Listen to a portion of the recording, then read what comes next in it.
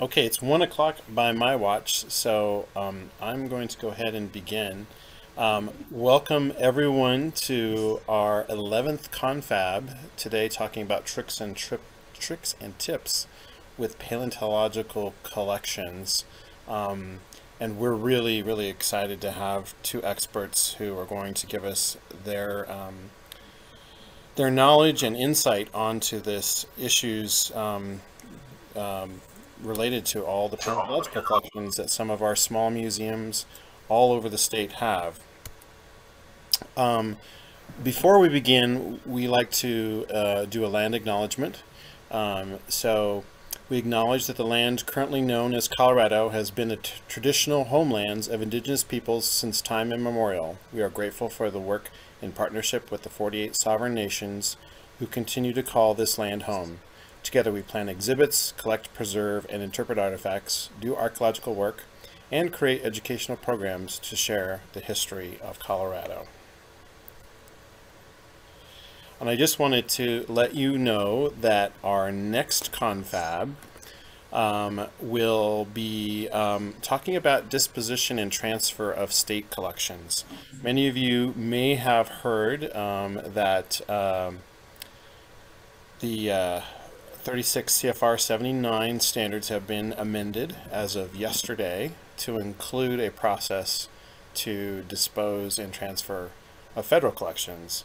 I've been working for some time on trying to do a kind of a mirror of that regulation for state collections, and I've actually had a few folks, actually even some paleontologists up at CU Boulder, really am grateful to their time to review that. And also we've field tested it now with 2 institutions, so I'm pretty confident that these things will work fairly well, but we'll talk about it on June 9th at 1 p.m. So if you can join us for that confab, the registration link will be available in the next Curation Notes newsletter. So, and if you don't receive that, please sign up or email me and we can get you all the information that's needed for that important discussion. It will be more probably discussion than presentation for this next confab, but really happy to have all of you join in on that. And with that, we're going to move on to our paleontological fossils that make up so many of our collections. And you know, how do you properly care for them? Our rules and procedures talk about that all repositories are allowed to do some simple mending of collections, but you know, what does that mean? What does that entail? Can we elaborate a little bit more on that? What are some all kinds of questions that come up with fossils, many of which all of our repository partners aren't really experts at caring for them. And Kristen and Nicole, I had sent you some of the results of a survey that we put out. This is kind of how Google provides some of the information in these kind of really interesting charts, which are a little bit hard to read, but I know that that was probably very helpful to you guys in putting together this presentation today. The top question was, you know, what environmental levels are needed, was one of the top questions that was posed by the folks that took the survey, as well as a number of other things that I'm sure that Nicole and Kristen will touch upon today. So with that, I'd like to introduce our 2 presenters, and I'm deeply thankful for their willingness to be a part of today's discussion. And our DMNS partners have been so helpful to this program and on all sides. But I'd really like to thank today Kristen MacKenzie, who is the collections manager for Earth Sciences, and Nicole Neu-Yagle, who is, and I'm sorry if I get that last name incorrectly, so please correct me. No worries. The assistant collection manager at DMNS as well. So thank you both for joining us, and hopefully we'll have some time for more discussion. And I know you've got a fantastic amount of resources available, which I'm going to put into the chat for everyone to access. here in a minute. And with that, I'm going to turn it over to you guys. Great, thanks, Todd. So we kind of, did our own interpretation of that list of questions.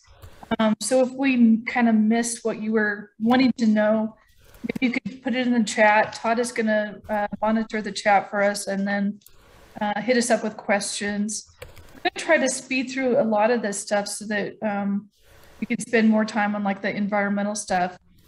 I'm going to go through kind of the first part here, and then Nicole will trade off. She's got a lot more training in environmental and pest control, and that's makes her happy to talk about. And so I'm going to start, and we kind of bend the questions into kind of groups of, whatever kind of made sense to stick it together. So yeah, Todd, let me know if there's any questions as we go through. Also, I'm going to refer to a ton of resources that we are giving you, and Todd is going to give you the link to that. But I'm going to refer to that constantly. And after this is done, if you guys want to shoot us any questions you have, please feel free. And we can always be a resource for you guys in the future, especially with, trying to identify stuff. Little things like that. We can share workflows, all kinds of stuff. Anything else to add? No, we covered it. Yeah. Okay, so I kind of lumped in accepting fossils. Oh yeah, I forgot to tell you, our backdrop is the amazing snow mass. Yeah. Snow mastodon. You see femurs back there. And I don't know if you can see the jaws, but those are all nicely spread out on our collection shelves. We're coming to you from our collections space in the Center at DMNS, Denver Museum of Nature and Science. Maybe, should we do a little bit about background? I don't know. Let's just get into it. Let's just get into it, okay. So some of the things that were asked on accepting fossils: what factors should I consider when accepting fossil collections?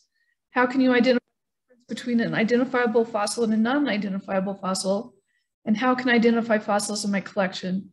So identifying fossils in your collection and in general, that is something that takes, I'm sure all you guys know, it just takes years of practice, looking things up and comparing. But we've also put together a lot of helpful hints and guides for you.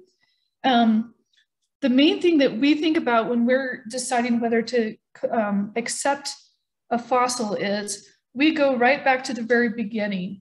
And there's policies that govern everything that we do at the museum, starting with our ethics policy. And that kind of guides how we act in the community and what we think is okay and not okay to do. And as you can imagine, there's a lot of ethics and moral issues surrounding fossil collections today. Think of Myanmar, Amber, and all the genocide that's happening around that. That's an example of something that we will no longer accept because of that genocide going on over there. So ethics, our ethics statement, we've added in the resources. It's a quick read, but it kind of gives you an idea. If you guys don't have ethics statements ready for your museums, this could give you kind of a template. So one of the things that so the ethics statement, it says acquisitions are made in support of the museum's mission and must be accompanied by a legal title, or in the case of government-owned specimens, documentation establishing guardianship authority over those collections. So that's kind of first and foremost, who owns that fossil? Is it U.S. Forest Service?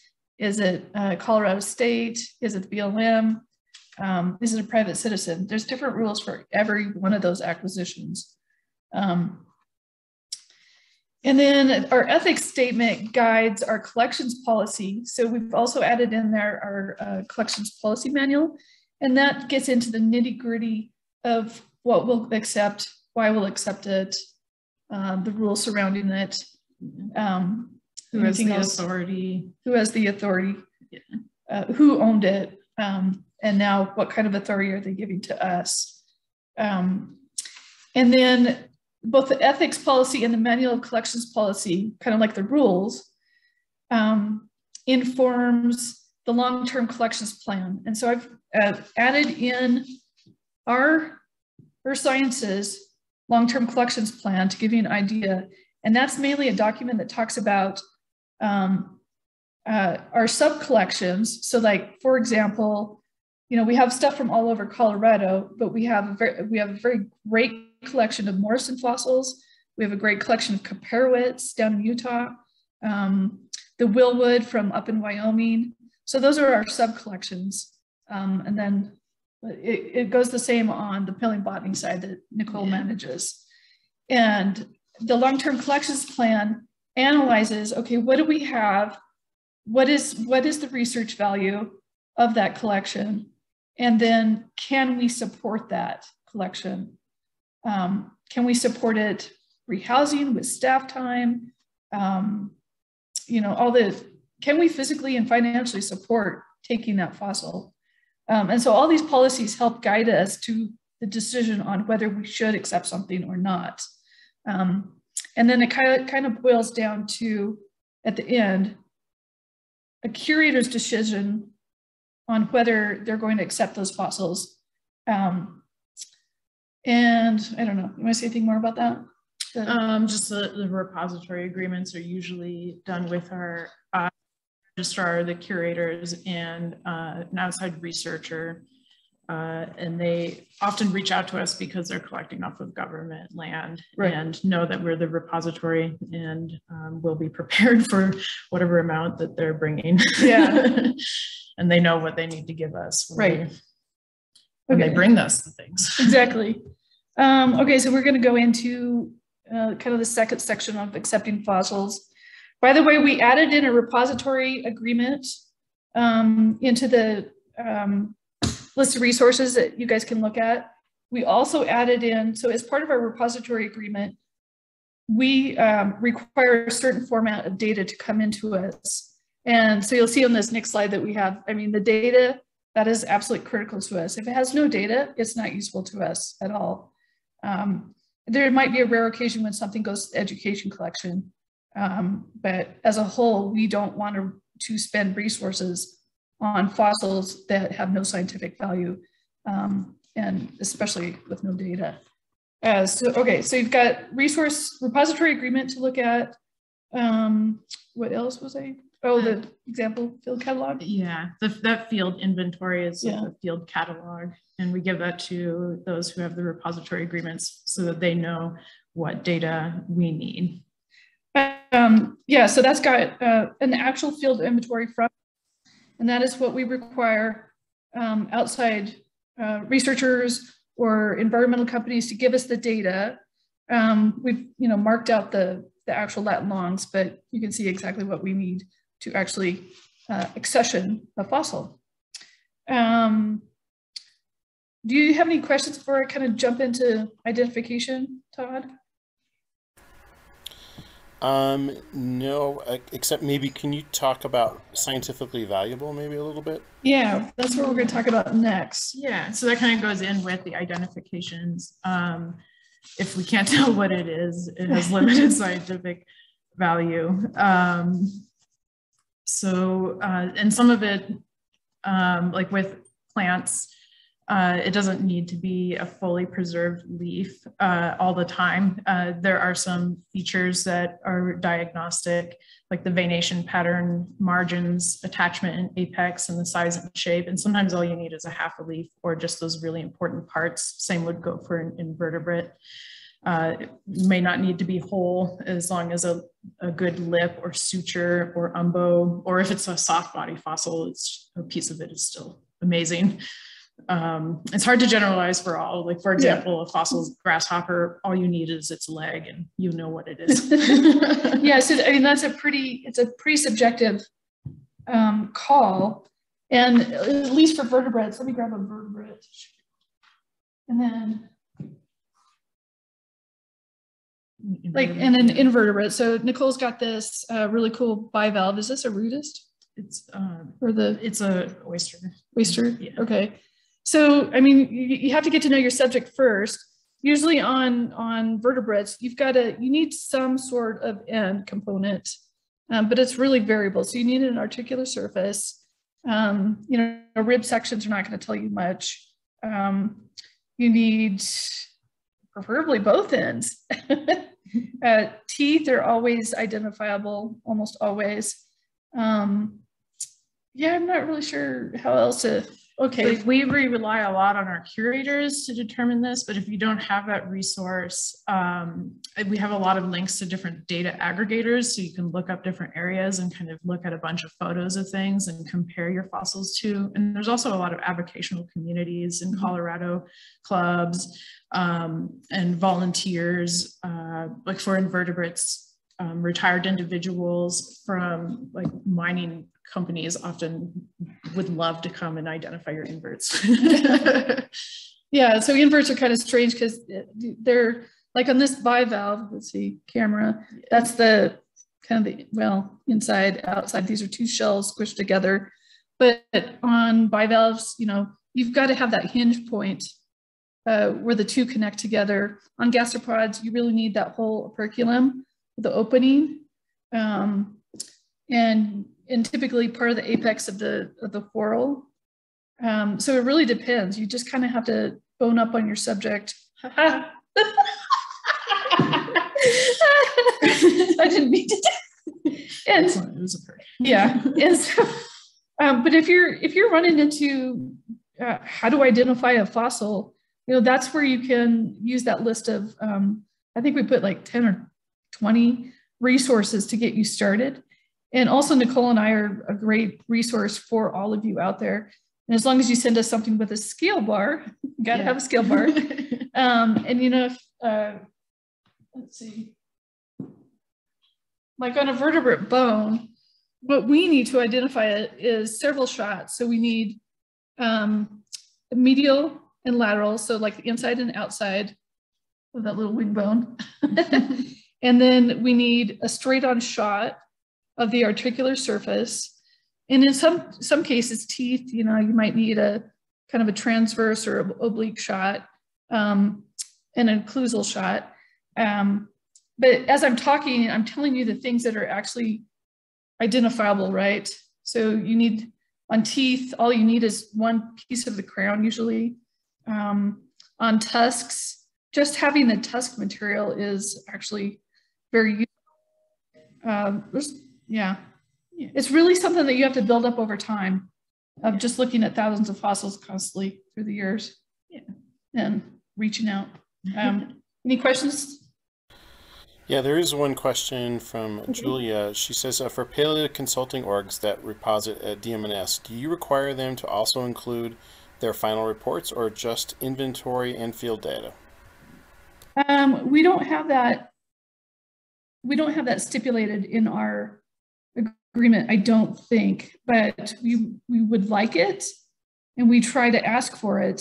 Usually, like with Swicca or some of those bigger companies, they have they actually file a nice report, and they'll always give us a copy, and that's incredibly useful. And I would say try to get that always, and that's actually probably something that we should specify.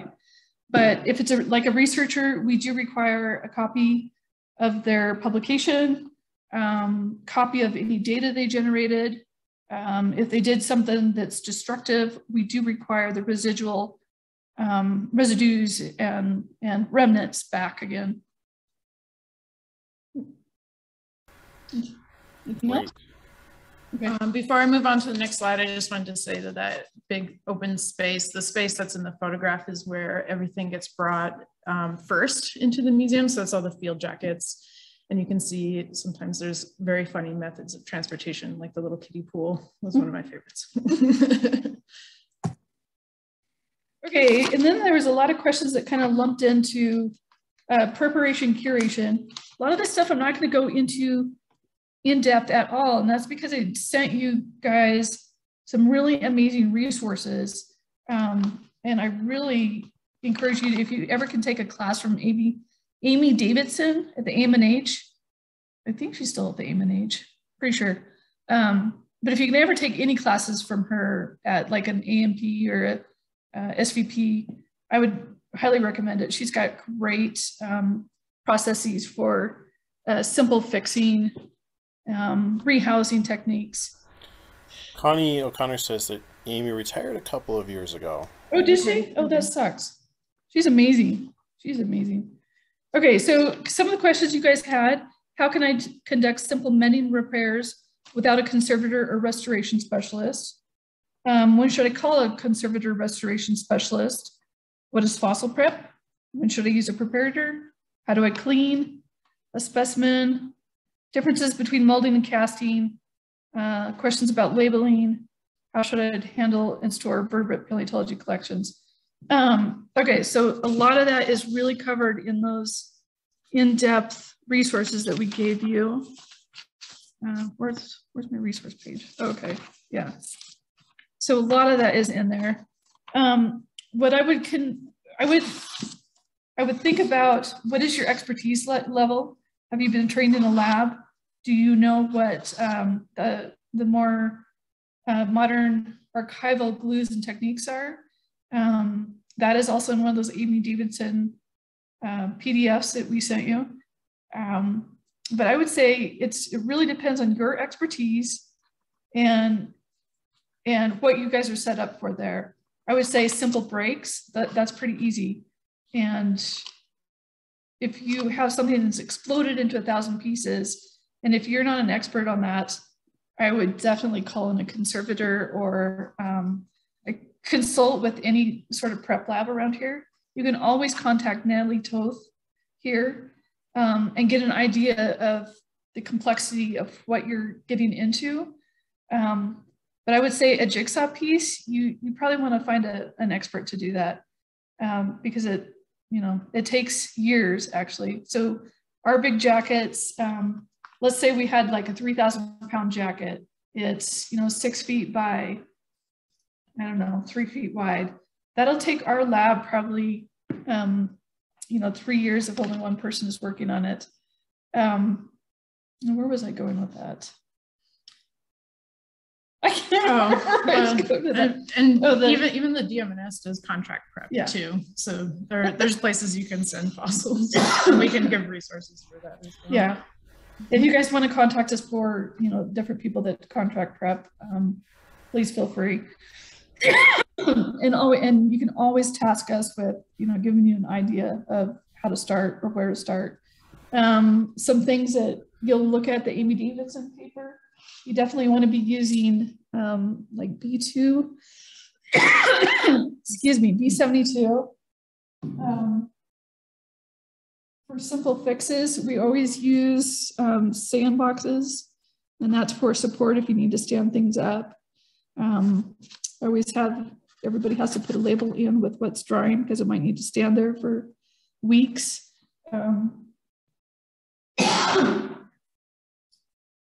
What else? Well, if it is just like a little bit dirty, usually you can just wash it with water and a really soft brush to get dirt off of it. Right. Although some bones are so soft, like when they're coming out of the Ray Formation on the eastern part of the state, or like asphalt, those bones are way too soft to use a scrub brush on. And so you might want to use like wooden dowels instead after the matrix has gotten loosened up. Yeah, what else? Sometimes you can use acids, and using acid, you definitely need a fume hood. But things like, for example, this stuff from, excuse me guys. So we have this matrix, and if you can tell, it's really dusty. Excuse me. So what we have to do with this porcupine cave matrix is we've had to run it through an acid bath. And so bone is like calcium phosphate, and it can hold up to some amount of acid, but you want to do experiments with pieces of bone that are not, they're not really important. You could use some rib bones or some broken midsections of bones or something. But you want to try the strength of the acid first. Make sure that you have a strength that is not strong enough to etch the bones and strong enough to actually do some removal of the calcium carbonates on the bones. Then we have, let's see, something we wanted to say is like for invertebrates, you want to be very careful about using any acid. You pretty much don't want to use acid unless you know what you're dealing with, what kind of matrix that fossil is. Or, well, that didn't come out right, but if you use acid on some things, you're just going to eat up your fossil. So you just want to do tests and know what you're looking at first. And as usual, use archival consolidants. Paleobotany, though, we don't want you to treat the fossils. There's a lot of old collections of adpression, compression fossils, not just in paleobotany, but invertebrates where they were sealed with a coating, and all those fossils are now turning yellow, and it limits your ability to do chemical studies on paleobotany. So just the general rule of thumb is touch it as little as possible and never touch the surface of the fossil on the rock.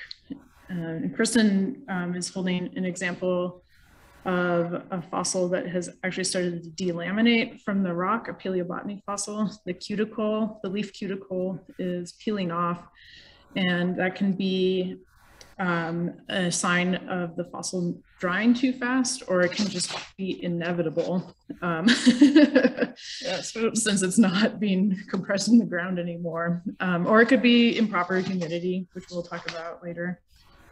But then we still want to save that piece of the fossil that's coming off in its own little separate container, and it'll be another additional part of the fossil, because that is still useful for maybe partially destructive analysis. That's great. That's great advice. I just wanted to add here that Connie said for fossil preparations, there are a couple of great resources in the prep list and the AMMP Facebook group. Yeah. And they also have a YouTube page as well, the Association for Materials and Methods in Paleontology. And Julia seconded that as well, and also the listserv that they have, the prep listserv, and the SPNHC also has great resources. Yeah, it's finished. Cool. Okay, real fast, you guys wanted to know. You want me to stop sharing the screen? So oh bigger? no, that's okay. Oh, because they can't see the. It's very small. Oh, okay. Yeah, just wanted to show. Okay, somebody asked what was a cast and what's a mold. And so I wanted to bring out, this is called a mother mold.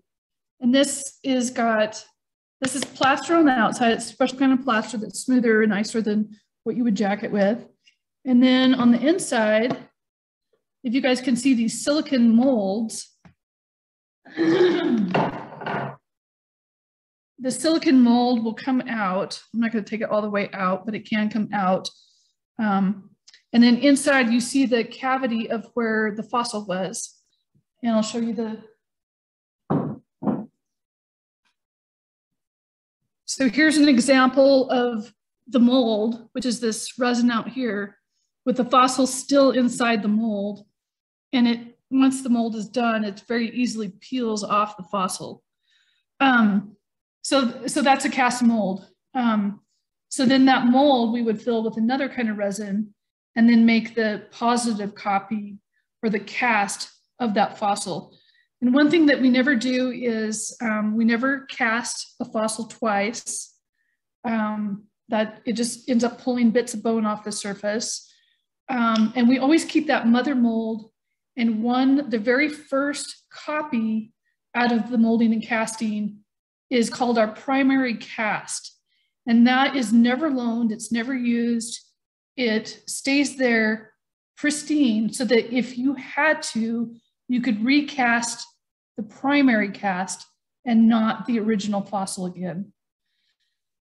And those are usually accessioned, right? You take that mother mold and consider it really part of the fossil collection, right? Yeah, Yeah, we have so a the- cast collection. Yeah, so the cast goes into the cast collection, the catalog, and the molds are inventoried and kept as long as the life of the resin allows, which is usually about 5 to 7, sometimes 10 years with the modern materials. So if there's any questions on preparation, curation, let me know real fast.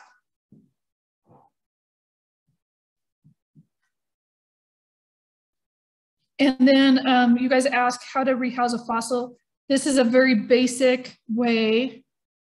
And at the very least, all we do is we put a sheet of ethafoam.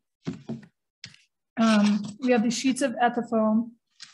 Well, it's not called ethafoam. This is a different one, closed cell. And then the bone goes in there. This is the very least that we want to do for a fossil. And you don't want that fossil crowded, touching any other bones. So for example, this box needs to be rehoused because it's got bones on top of bones on top of bones. And this is part of the collection that we haven't been able to rehouse yet. So this is an incorrect, very terrible example. It's got this wire poking out because it used to be on a mount. So this needs conservation and rehousing. And it'll end up being, because they're all associated, we'll end up putting it in one big box. And for things that are super special, we have these ethafoam blocks that we'll cut. And this is called a cavity mount. And you've got Aiden Davidson's slideshow presentation on how to make these. And you really can figure it out just from going through that slideshow. And they're pretty special because these you can sink these boxes into the archival mount, and these have the bits and pieces that we cannot find fits on the major fossil in these two associated with the main specimen. And so they're pretty awesome. You can do, this is Tyvek, and then underneath will be poly, like a cotton padding or something. But all you have to do is follow that Aiden Davidson presentation. And that's all I've got. And Nicole's got a lot on environment. Yeah.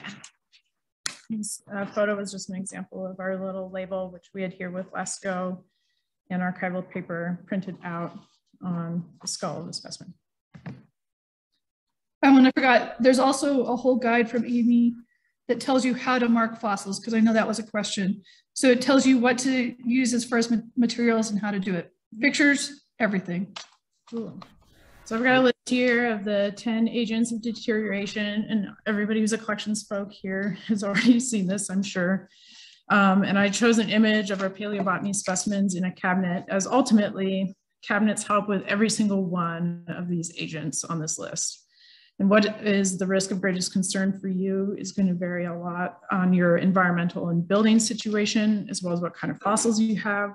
The most sensitive fossils are going to be amber primarily, as well as pyritized fossils, quaternary fossils, and those that still contain organics, leaf fossils with cuticle, like those that we showed, and some calcium carbonate and limestone fossils. And if you only have a few of those, you can create a microclimate to handle those amongst overall.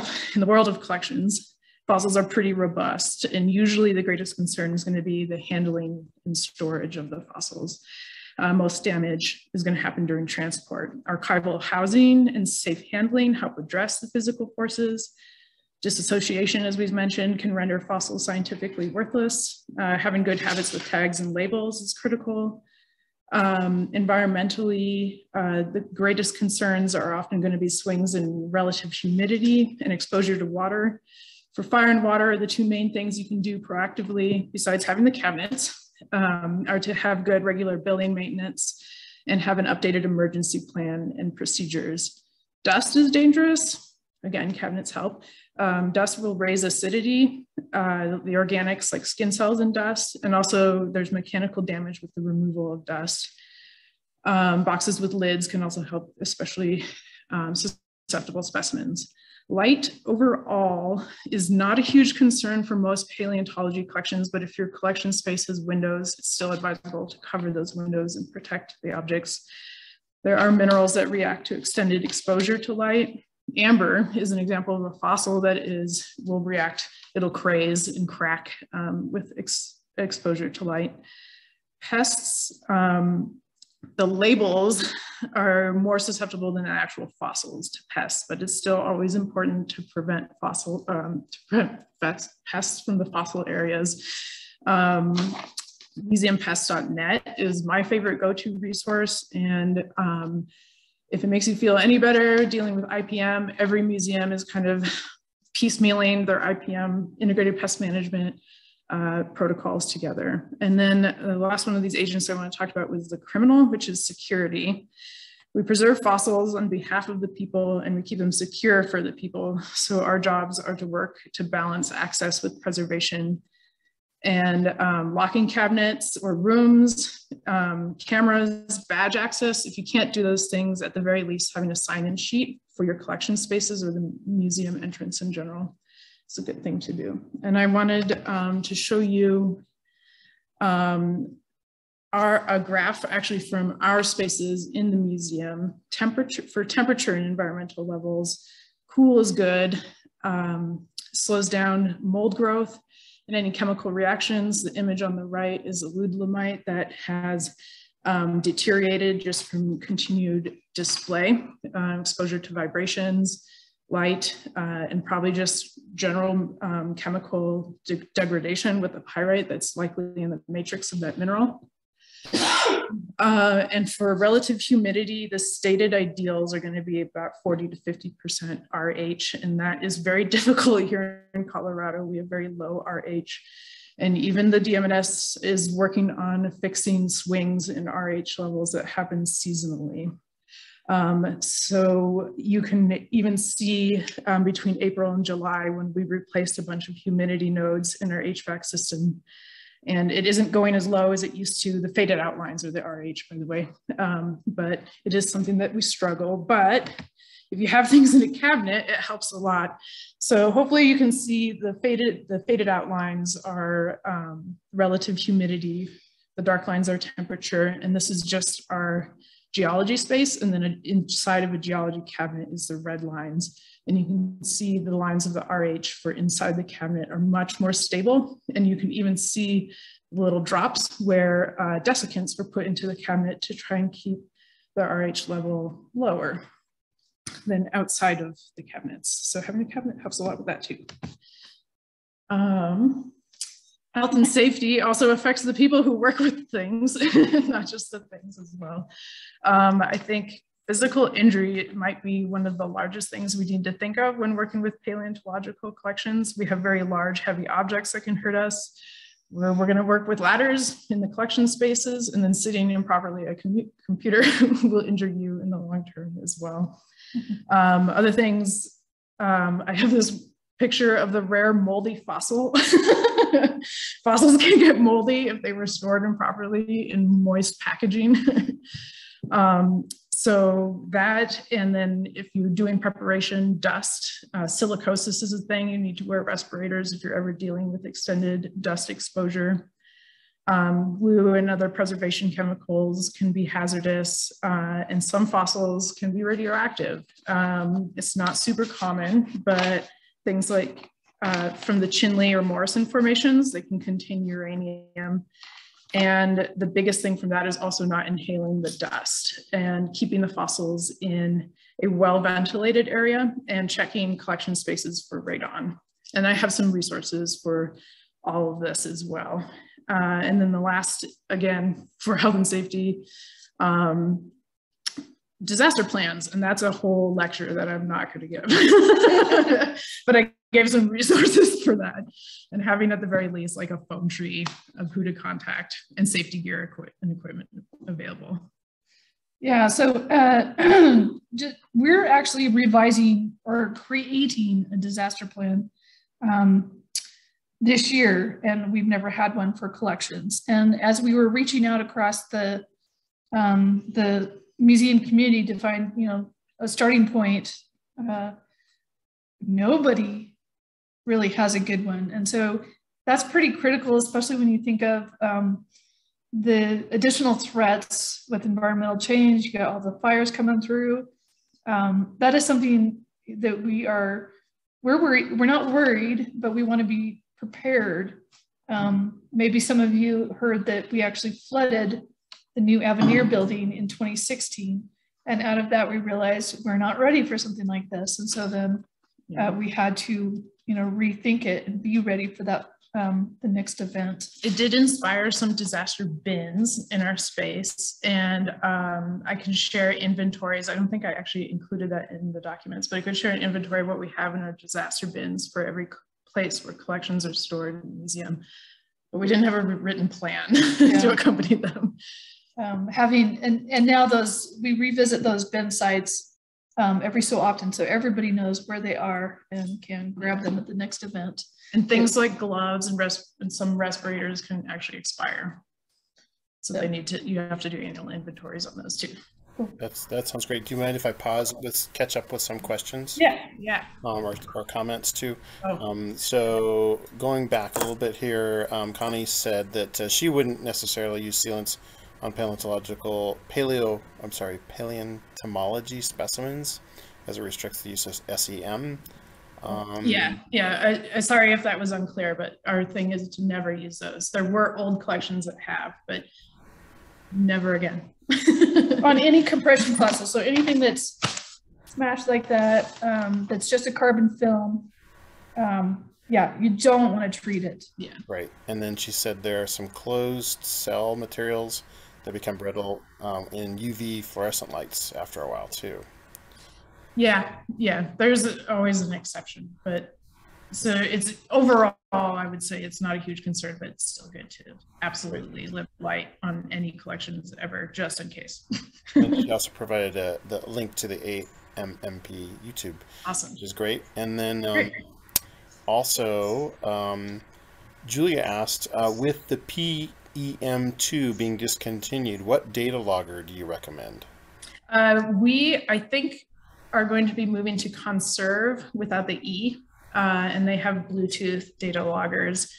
We are still maintaining our PEM2s that we have, and we've had one die though, so we know that there's going to be a turnover as we switch over to most likely Conserve, but our pest team, which also includes environmental, is currently solidifying that research, because we're also looking for a database for our pest numbers, which we haven't had. We were just using an Excel sheet, and Conserve does that too. And then Julia says, would love to see the inventory lists for disaster bins. Thanks. Awesome. Okay, I will get that after here. Thank you guys. If you guys are interested in materials lists too, like supplies, we can also get you vendor lists. Shoot us an email. That would be great. Thank you very much. That would be great, Kristen. Cool. Yeah. Anything else?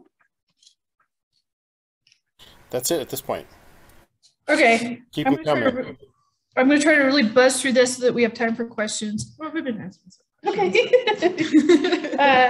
Let's see. So the two that kind of fall into this category are how do I allow a paleontological researcher to study the fossil? And are there special loan requirements needed for a fossil? Yes. Okay, so some of the things that you need to think about are, let me talk about researchers. What does that researcher look like? We have a kind of a hierarchy here internally, and I think most places follow this. So our specimens are available to our internal scientists first. They have that right of refusal to whether they want to claim that fossil as their study material. And then we kind of trickle down. Next is outside researchers, which the curators must vet. So, most everybody knows each other in paleo, or it's definitely the 6 degrees of Kevin Bacon, let me tell you. If we don't know a researcher that has requested something, we're definitely asking around if there's some sort of red light go off in our head about the request. We do take that seriously. That is the curator's responsibility to say, is that person allowed to study this thing? What else do I want to say about that? Well, yeah. And then you need to, Well, just like, if there's multiple researchers requesting the same thing, that's something to keep in mind to balance the so if there's an active project, you want them to be able to finish their project. Right. So so kind of hierarchy: outside researchers, and then we go grad students, and then undergrad students, and then we typically do not loan out to anybody else unless it's something to go on exhibit. But we keep a pretty tight hold on who's allowed to see it or study it. Anybody can come here and see these fossils. They belong to the public, but we really do vet how that thing gets studied.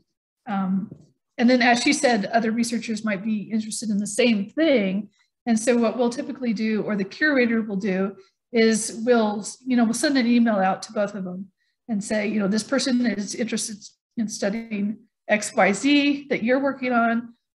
What is your feeling on the situation? And most people are like, yeah, right.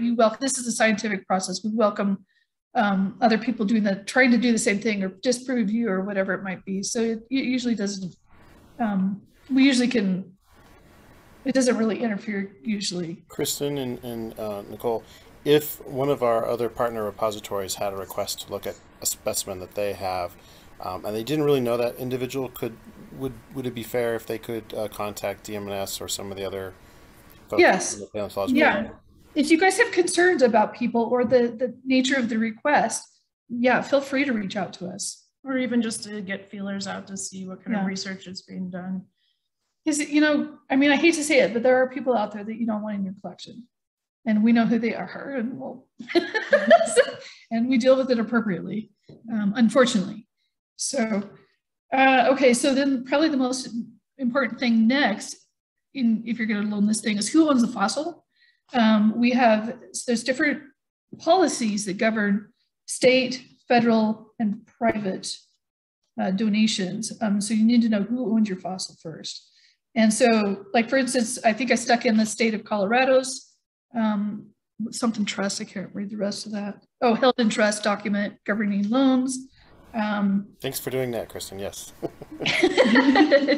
But, that's very different than what our agreement with the U.S. Forest Service or with the BLM. And because all this gets so confusing, and whether that loan is for research or destruction or CT scan, you need to know all those factors because there's different rules that guide all of those activities. And just to show you that it's just as confusing to us. And so in the resources, I put a little rubric in there that we use. It's our decision tree. Well, it's not really a decision tree. It just kind of maps things out for us. Who we need to ask for permission. Yeah.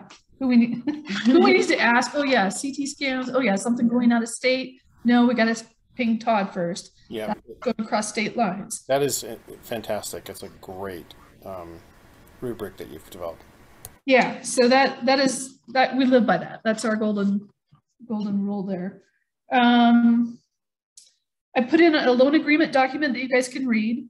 If you're dealing with a student, you want to loan to that student's advisor. Don't loan to that student. You may never get your collection back. They graduate. Somebody's going to be there longer and is probably listed on the insurance documents somewhere. Yeah, and should be there. It usually should be their advisor. Yeah. What was I going to say? Oh, don't lose. Something that we just don't do is loaning to a private individual. We loan to we want to loan to a place that is got secure collections. They can be stored properly, housed properly, and they're going to be under secure circumstances. Yeah, otherwise, like a private individual, like even an artist or something, they will be coming here, not the fossils going to them. Right. And in general, we'd rather have people come here, but we do ship out quite a bit. And it's always extremely nerve-wracking to ship a loan. So when we ship that loan, we make sure that we know what the condition report is. And then that's probably something I should have stuck in there for you guys. And then when it comes back, if we know any damage, then that needs to be documented and kept in our registration files. And then, should we need to claim damages, all that pre-documentation and then post-documentation is very important. And you want to include pictures with that. Loan catalog material only. And there was a lot of leeway taken in the past, and we're dealing with that now. Yeah. It's just catalog at first, you'll thank yourself later. Yeah, you'll or thank future yourself. collections manager will thank you. Yeah, so Nicole and I have like a decade of cleanup from maybe some of the looser ways of doing things in the past. But yeah, don't send out uncataloged material and unmarked material, and get photo book documentation. What was the, and as for special loan requirements needed for fossils, yeah, take a look at our loan document and it specifies everything. And then obviously we can write in special circumstances for some things. And who to thank as well. Yeah.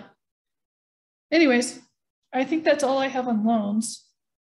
We can answer questions if you guys want, or do you have anything more to add? The very last thing was kind of looping back in exhibitions.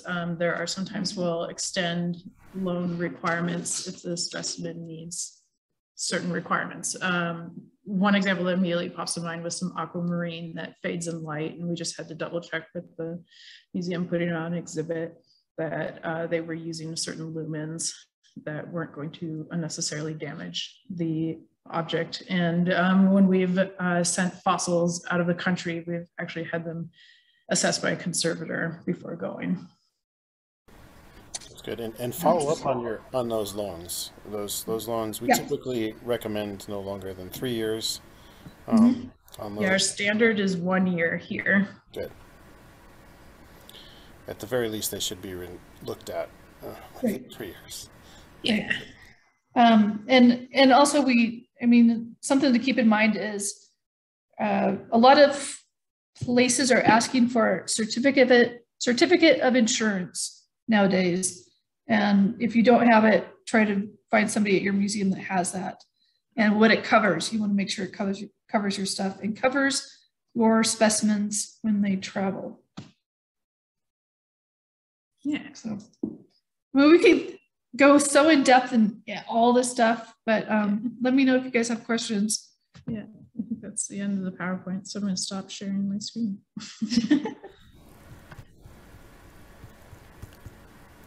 Thank you very much, Kristen and Nicole. I'm gonna put my gallery view on. So feel free at this point in time. I know there may have been some things we didn't touch upon or things that you had more thoughts or comments on. So feel free at this point in time to post in the chat, or if you want to just go ahead and unmute yourself to ask that question, or even turn on your camera so we can see who you are, please do so.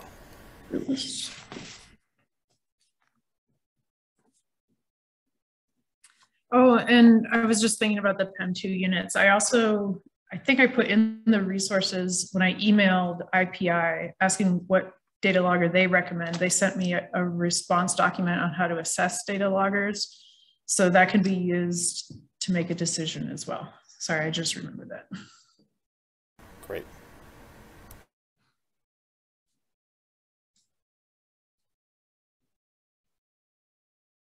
Thank you very much. Lou says, nicely done, thank you. Julie, do you have a question? I saw your video come up. No, I just plugged in my webcam, so. Excellent. But.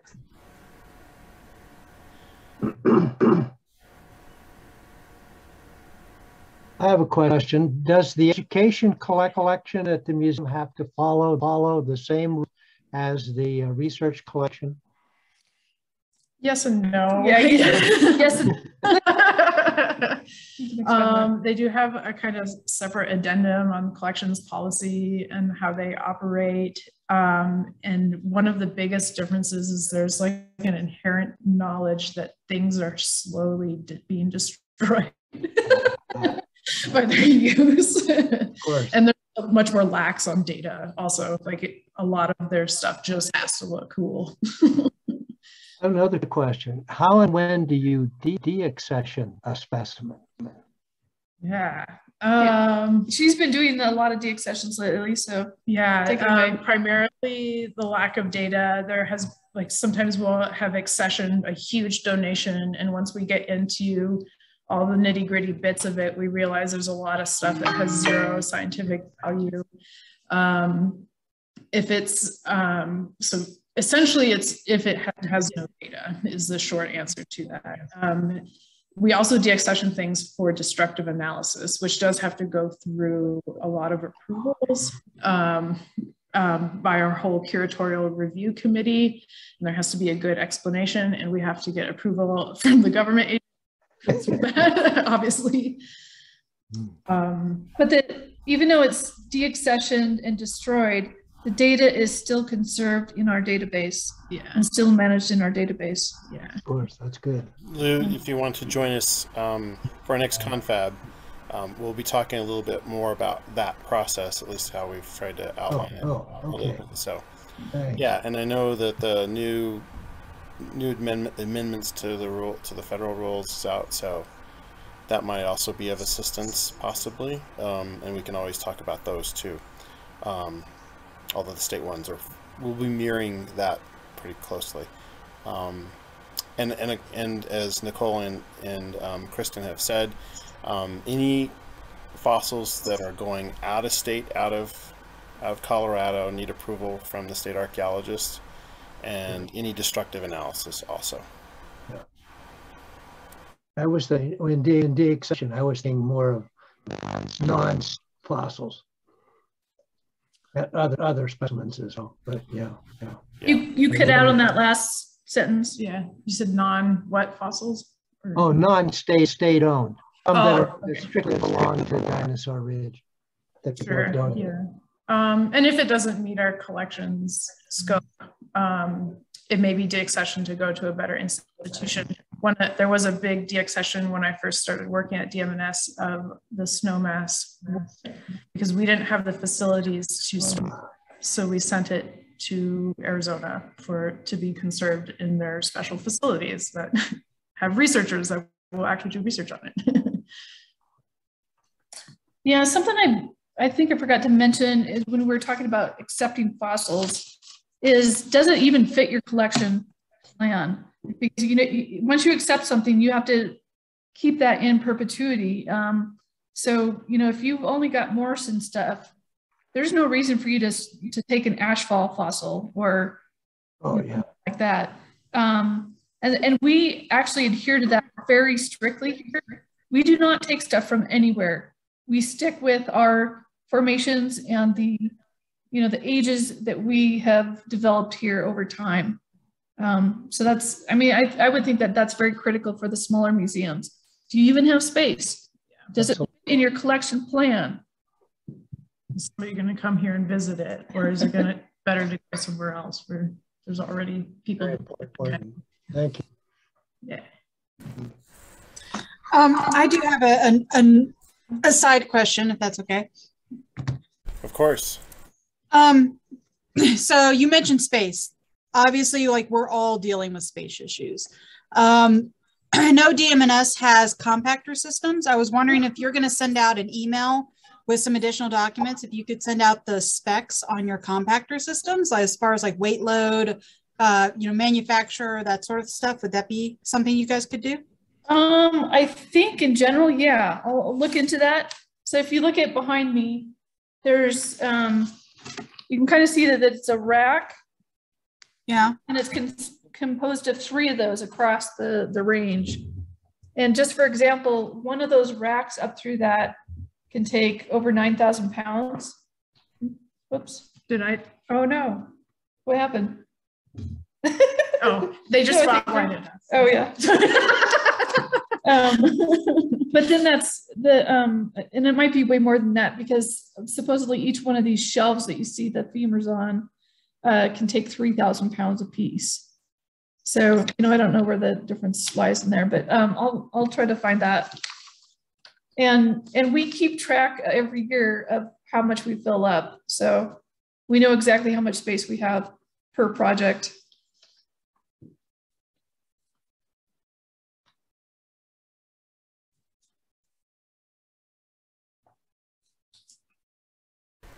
Anything else?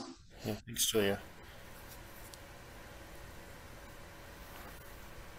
How do you handle the specimens? Do you use gloves? We keep our hands clean. There are some specimens that you may want to do that.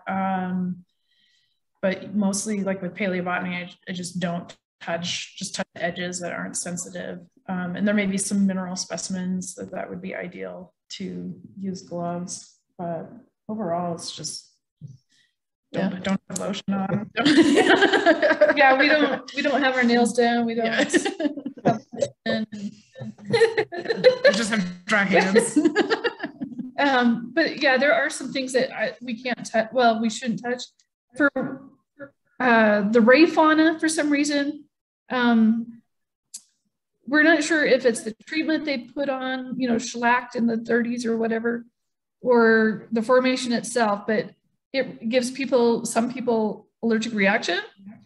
And so like for me, I break out horribly when I touch that stuff. So I'll wear gloves when I'm working with that.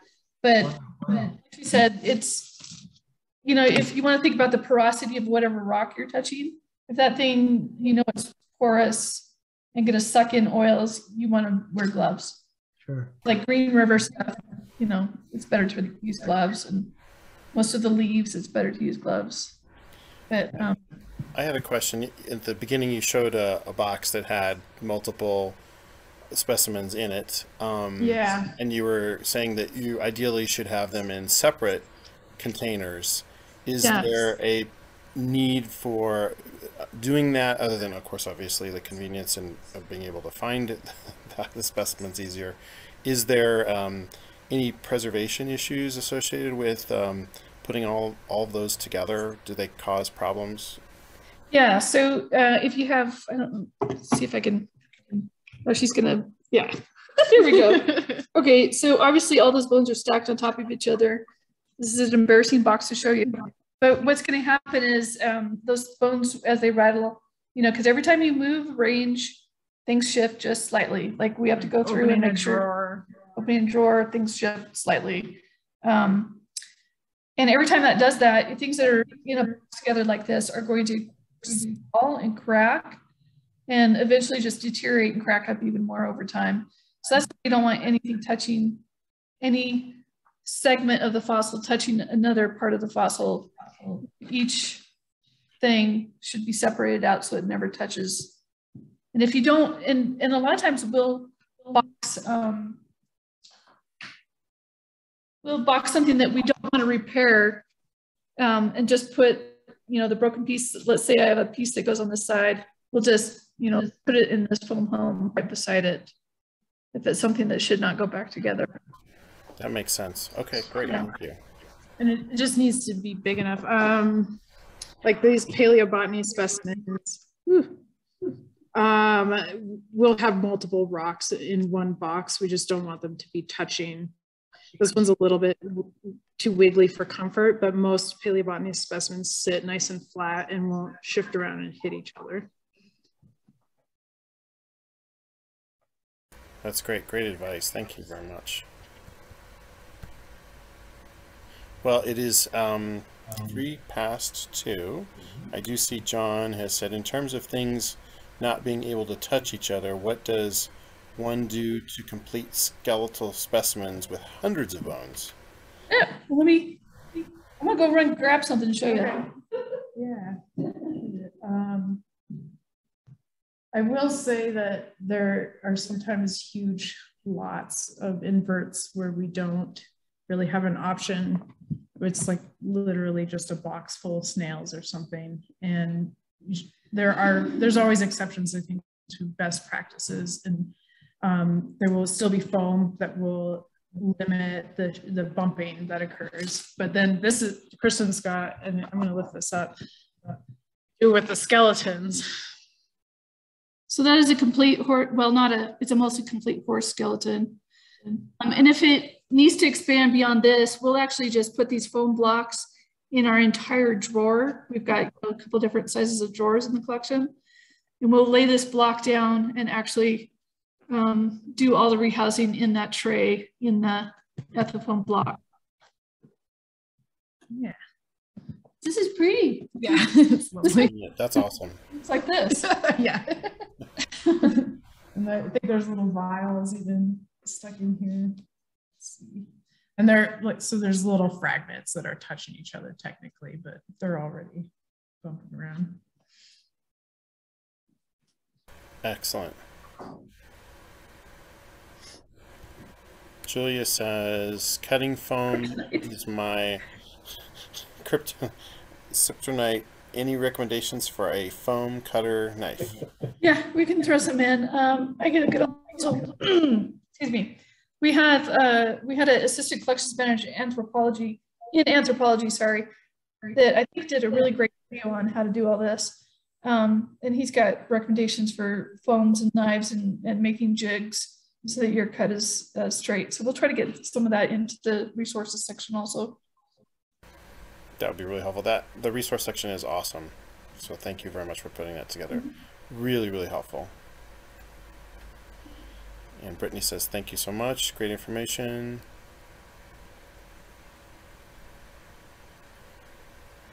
One more question. Anybody? Thank you very much, Julia says. All right. Thank you, guys. I just wanted to say that this is John Kent again. Yeah.